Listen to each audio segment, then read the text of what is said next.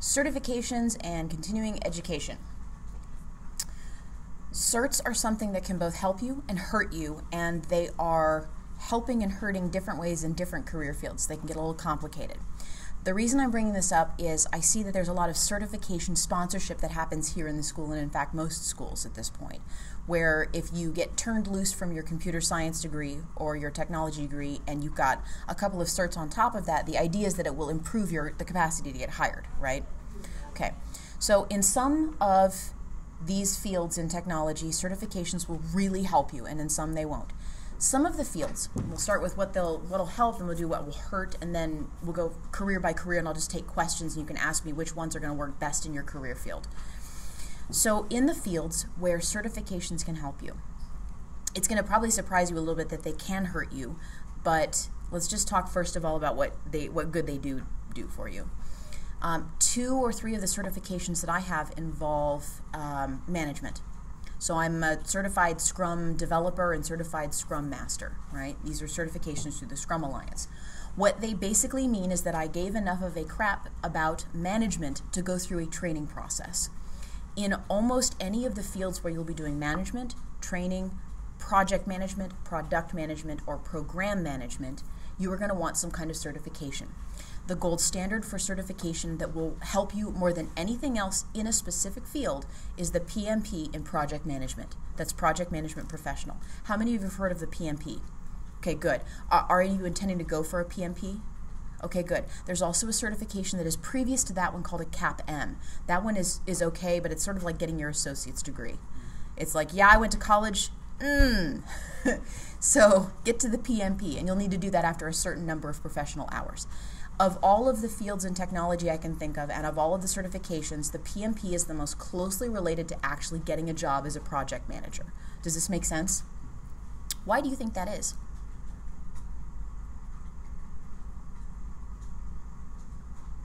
So I'm seeing blank faces, and I'm not going to force you to come up with something on this one. In most of the fields in tech where there's programming, you can very quickly evaluate someone's capacity to do a job, right? In project management, how easy is it to look in someone's face and figure out whether they can ship product? It's a little harder. Right, exactly. So if you don't have a way to tell whether or not someone is likely to have the kind of mindset that's necessary to pull off shipping a project, a certification like that expresses first the professional commitment over a course of several years to actually get certified in that field, but also ongoing and continuing education credits. It's probably the best certification out there in technology, if you want to know the truth. There's other certs that are great, but can hurt you in some ways and help you in others. The PMP just flat across the board. If you're a tech project manager, just go for it now. It's easier, okay? Get that instead of a master's degree, frankly. We'll get the master's degree too, because you want to be able to check that off, but get the PMP while you're doing it. That's very important, okay? That's ongoing CLEs, or sorry, not CLEs, but continuing education credits, the same as you would do if you were like a doctor or a lawyer, where you have to continue getting education. To maintain your accreditation as a PMP, you have to continue getting training in updated project management methods. It's a good cert. Do that one. There are other certifications that can really help you. In agile development, which is many of the very large companies, large tech companies, it would be fair to say there are 2 major schools of software development. One is waterfall and one is agile. And they're 2 different schools of thought on how you push product out the door. Agile is starting to take over as the major project development, what is it, the PDLC, the project development lifecycle, okay? Or software development lifecycle. And if you are someone who is in that portion of the field, you're going to want a certification in agile development, okay? Those are what my certs are in. They also express that I care enough to figure out at least some way that it makes systematic sense to develop software, as opposed to going, what the hell, let's see what happens, everyone take a ticket. All right? That one has helped me more than it has hurt me. There are people who look at those certifications that I have and say, I don't understand why you would bother to do something like that, just dev software. I actually found that doing that course of training was really valuable to me on a personal level. Not necessarily because of the school of thought, but just that there is a school of thought that one would follow, right? I mean, you pick a martial art, by the time you're done getting to the end of it, you're going to be more physically fit and probably a calmer, person who's more able to defend themselves, right? Does it really matter which one? We can argue all day long. But in that same way, getting some training in how to manage product and software development, almost no matter what it is going to give you a little bit of extra credibility when you say you want to be a technical program manager. So I have, titles. We've all got titles in some way or another. There's founder and owner and CEO and all that stuff like that, right? But the technical name for my skill set is development director. That's the actual name for the thing that I can do, right? Sometimes you call it development manager, but I'm like development director. Above that is just the place you are in the organization, not a name for your skill set, okay? So when you say you do that thing and that is your skill set, I have actual training in that. Go get some of that if you want to go into the management side of stuff, okay? What questions do you have about why I'm talking mostly about the human portions of this for the certs that matter? Does it make sense? It's a little hard sometimes to evaluate someone's people skills instantaneously. Sometimes the only thing you can do is use a proxy of whether or not they care enough to go get training in, no matter what it is, some kind of development management philosophy. Yes? This is good. Awesome. Nodding heads. Loving it. Now there are places where certifications, and there are some certs in individual fields for companies that you have to have. There's stuff like Cisco certifications for network and hardware management, for server techs and stuff like that. You'll have to go get those. They may or may not help you outside the exact job and exact certification requirement that that you're going for, but often they'll be a prerequisite for getting a job in that portion of the field, okay? Like Cisco certifications are really important for all kinds of stuff like that, for getting jobs at Cisco. All right, IBM has certs, Intel, every big company has certifications of some kind, and often they're just used as a proxy for do you care enough to try. Now there are some certs that actually can hurt you in some fields. There are places where the existence of certifications and having lots and lots of letters behind your name can be seen as, the impolite term for it is cert monkey. And what it means is somebody who's more interested in putting letters behind their name than actually doing the project. I've had a lot of conversations recently with people who they want to try to demonstrate to the best of their capacity that they know a field. And so they keep doing education in it again and again. And they keep trying to level up by educating themselves and taking classes. At a certain point, no one gives a crap anymore. You have to demonstrate that you can actually pull off the technical task that you have been trained to do. And the second that you have a blog post up illustrating that you know how to hook up a local area network, a certification in saying that you know how to hook up a local area network is irrelevant. Make sense? So, questions about that? Yes? William accidentally signed a petition he didn't want to. What petition did you sign up for? The opposite of what you The opposite of what you... Okay, I am really looking forward to reading that on the Slack channel in like 10 minutes because now I'm deeply curious. Okay, fair enough. I reserve the right to walk over there and like just die, okay? So a good example of a certification that I see sometimes people getting that can help you in some places and hurt you in other places in your same field is called a CISSP. That's a something security professional. Certified something. Anyway. After a while, you kind of lose track of all of the acronyms. What does CISSP stand for? Somebody? Something certified internet security, something development, software security development professional, something? What is it? Certified Information Systems Security Professional. There you go, okay.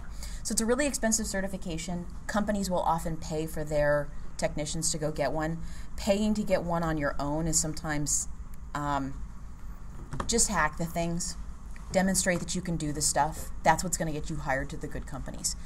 Companies that hire people for their certifications in fields that are extraordinarily hands-on, like network administration, systems administration, security, and anything in InfoSec, and I would say accurately in the top levels of software development or game development, like Python, C++ developers. They are attempting to hire for people who give a crap, and yet there is a better option for evaluating that skill set, which is have they demonstrated that they can do the thing. Does that make sense? Sometimes that corporate mindset carries a little too far when it comes to looking for an educational skill set without trying to find the thing, whether or not you can actually do the thing or not. All right? What questions do you have about when certifications can hurt you? I'm going to give you an example right now, and I'm going to try to be as polite as I can on this one. There are certain office applications out there that will provide you with a certification in using them. Many of them are sponsored by local schools. To get those certifications, you almost would be holding to mention them on your resume after a year or so, after any kind of entry-level position, would almost hurt you more than help you, because it would show that you were just chasing down certifications in something people should just know how to use as opposed to have to get a certification in. That's not necessarily fair, but it's the way it would be seen by a hiring manager. Does that make sense? I'm trying to be as tactful as I can on this one.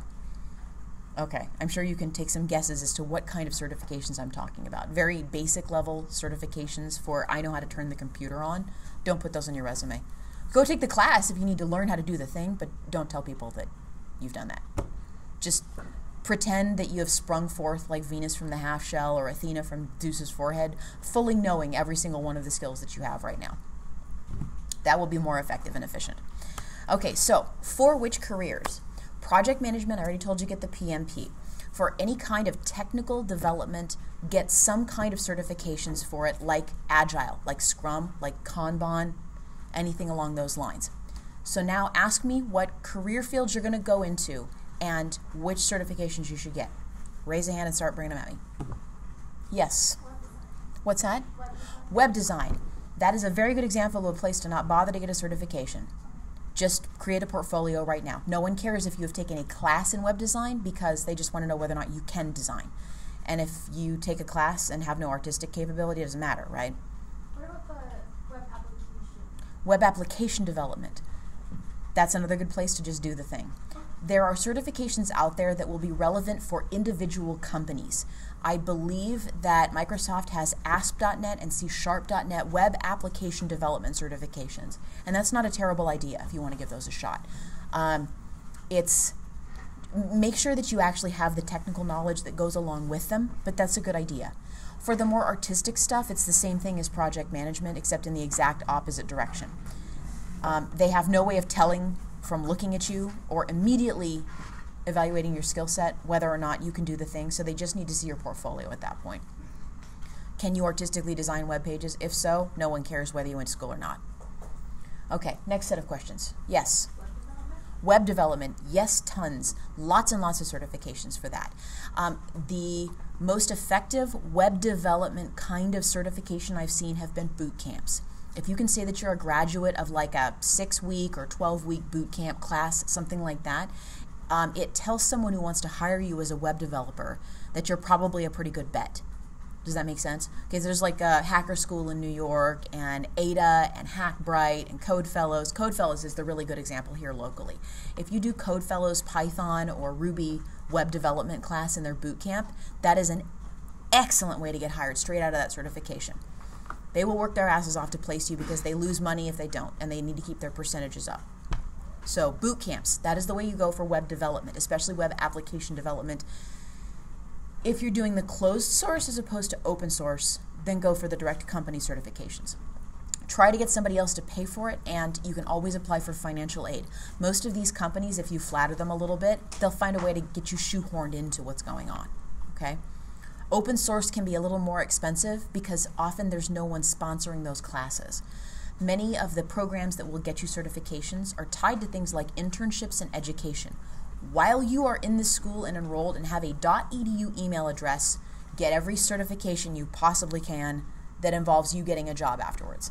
Not, I know how to turn on the computer and operate this office application, but I know how to do this in web application development. I know how to put a database together. Database administration certifications can be helpful. Okay, next question. Yes? And maybe similar, but like data security or data security. And encryption? End-to-end encryption. Yes. There is no certification that exists that will tell someone whether or not you're actually good at end-to-end encryption. The CISSP is going to come close to that. If you want to know how to do end-to-end encryption, first, come talk to me, killer. Second of all, go do end-to-end encryption. Go figure it out. If you want to know how to talk to a cryptographer or you want somebody to pay attention to you, tweet me and I will make them pay attention to you. Okay? Next. Yes? Copywriting? Are we talking about like web content development? Yeah. Okay, don't call it copywriting. Copywriting means I'm checking your spelling for errors, not I'm developing out blog posts for companies to get paid for it. Web content development. That is a very good example of a place where basically nothing helps you except for a long, hard slog through building a reputation on a freelance site of some kind or another. And yet, if you can get to the top level of it, you will have so many people requesting your skill set on an immediate basis. You'll have people that will post up like, I got $50 and I need 3 content pieces right now for my front page. And if you can churn that out in like 15 minutes, you will make some really great cash and work basically all you want. You get to sites like Upwork or freelancer.com. Yeah, it's not copywriting, it's web content development. The transition point for you from web content to the next best career option is content manager or community manager for that combines some content production with some site. Game companies, stuff like that, they all need that human being who can churn out positive, cheerful, somewhat relevant crap on a day-to-day basis, who can also do things like understand the current jokes, pays attention to Twitter, blocks assholes on the forums, answers questions, is the human face of a small company. And in a company about 20 to 70 people, getting that gig as the community manager and content developer, that's a good one, and that's the next step up for you. If you work your way to the top of one of the freelance sites, you'll start getting job offers like that. On general principle, by the way, if you have no education, you're going straight into your field, whatever, just go get established on one of the freelance sites. If you do a good job with your contracts, and you can do just a couple of them at a time, especially while you're in school, you'll develop that long history of having created good projects, of getting 5-star reputation, stuff like that, and you can always step over into that if you want to. I will not pretend that it is not hard work. You will deal with assholes on freelance sites. But then there are people that go there, like I do, maybe once every couple of weeks or month, and post a job like, I need somebody to help me develop audio content, or go through this 2,000 word blog post and fix it, or give me 17 ideas and 1 paragraph each on blog posts, whatever, stuff like that. Often I do a very highly technically skilled job that's going to take me a lot of time that I don't want to do, like take all of the content on this web page and make it look fresh and tell me what to paste in where. That's the kind of stuff you do on those sites. All right, next question, field and desired certification. I think most of you already know what I'm going to say when it comes to any of the other fields. Like, I mean, if you're going to be a Python developer, go be a Python developer. The answer to certifications as a hardcore technologist is GitHub. It's not certs. Yes? Flash in art.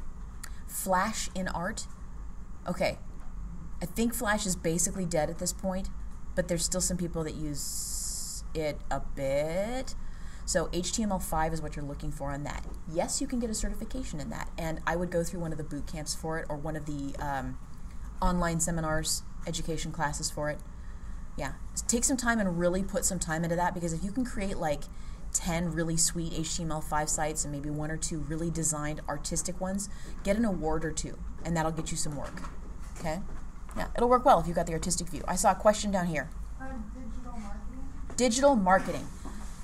That is one of those ones where you're going to do it for free for your cousins and your aunts and your best friend, and it's not going to mostly work out, and then 1 or 2 of them are going to hit, and then sooner or later you're going to get better at it. Digital marketing is, there is not a good entry into that field that doesn't involve you building the portfolio. I was recently approached by a marketer who has a more, by a recruiter who has a, that I owe a favor to, who has a more traditional marketing professional in her portfolio, and she wanted to ask me, how do I get this man into digital marketing in the Seattle market? And she sent me this resume, and it was like proven leader with skill sets of human stuff and drinking martinis like Don Draper, whatever. And I was like, okay, that is awesome. This resume doesn't mean anything to me. I need you to send me 3 facts on this human, which are 3 marketing campaigns that he has worked on, the percentage by which his specific effort raised the overall revenue of whatever product he was selling, and one person that I can call at that company to verify that fact. Except those words don't belong on a marketing resume, because a traditional marketing resume doesn't mean anything to technologists like me. I've looked at marketers' resumes before, and they look like total gibberish. I mean, apparently the words proven track record have actual meaning on a marketing resume. Blew my mind when I saw it. They meant that. They were like, "This, but you have to take this seriously." Like, proven track record? That's bullshit you say on the internet. What? Go. I work for a digital marketing company now, and I want to strengthen my skills and be valuable to them. And a lot of it doesn't require creativity like traditional marketing. It's heavily reliant on code and DMAs and making sure things are live. DMA? Like the regional code that you would have to apply different web IDs and stuff to. Oh, resource translation, language files, things like that. I get that. Okay, yeah. First, it's really great that you're already in that position. If you are trying to level up your skill set, you're going to need to broadcast that knowledge far and wide. Blog, tweet, get people interested in what you're talking about. Digital marketers, really good digital marketers, have a big audience because they create good content that people are interested in looking at, even if it doesn't serve any real purpose. So that is the difference there, right? And what you can do with that, because you are online, is you can start measuring the actual response to people that talk to you on the internet. Like if you tweet out an affiliate link for like a book you love on Amazon, and you've got 1,000 followers and 7 of them buy that book as a result of you tweeting that link out, that is a super amazing, solid result for doing that, right? I would look at that and I would go, that is a human that understands how to digitally market.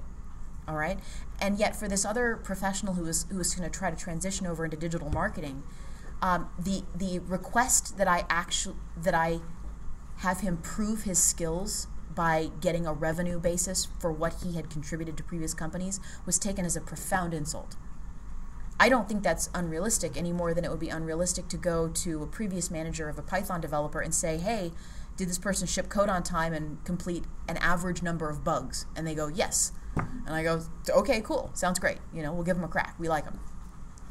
That to me was the same thing that I requested for this marketer, and I got, insult back. But I said I had a proven track record. What do you need me to prove it for? And I'm like, well, because I don't understand the words that you're using on your resume. I'm a very smart person, and that's gibberish, y'all.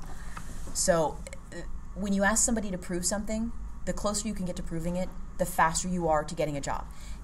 That fact, like if someone said, "I'm a digital marketer, want to see what I do?" I'm going to tweet this out and you can watch the results pile up. Here's my audience in Great Britain. Here's somebody buying a book that I just told them to buy. If you can do that, that's how you're leveling your skill set up. Get your Twitter straight, get your blog straight, start spreading information, find some people to work with because it's going to get boring. Get on a couple of those lists for funny and interesting content, and don't automate it. Make it only and wholly about you. Be a genuine person, and that will be how it will actually work. Digital marketers are like recruiters. 90% of them are kind of scuzzy. 10% of them are amazing and some of the best friends you'll ever have for getting your company and yourself working. Okay? Be 10%, don't be the other guy. All right, other questions? Any last questions about where and when certifications can help or hurt you, and in what fields you should and should not be having them? If you're coding, GitHub. Yes? Application support. What's that? Application support. Application support. You mean like IT help desk? Well, that's one of the certifications here. Okay. Application support doesn't mean words to me. That sounds like you're answering a phone, and I don't know why you would need a cert for that. I mean, are you... Yes. There's a degree and a certificate with that title. Yeah. Application support. Yep. Okay, somebody send me a link to that because I don't know what that means. I'll grab it. I mean, it's either help... Right, it sounds like you're answering a phone. That's fine. I mean, there's a lot of jobs available at local companies doing that. The question is just, I don't know how you would prove that you do that job other than answering a phone and being nice and knowing what you're talking about. I mean, you have to be trained on the internal application in order to do any good. So getting a degree in it doesn't seem to make a lot of sense unless you're being trained in your college degree to work at a company, in a specific one, which I'm not saying that happens locally, but anybody else? Questions? Okay.